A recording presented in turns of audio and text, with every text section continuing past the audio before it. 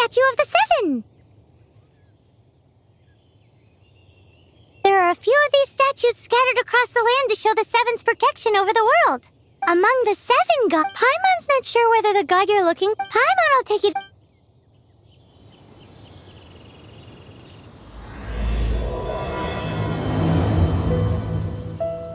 As we all know, poetry and language flow like the wind. There'll definitely be someone there who knows about your sister. At least that's what Paimon thinks. Whether the gods actually answer you is a different story. You never know unless you try. So let's hop to it.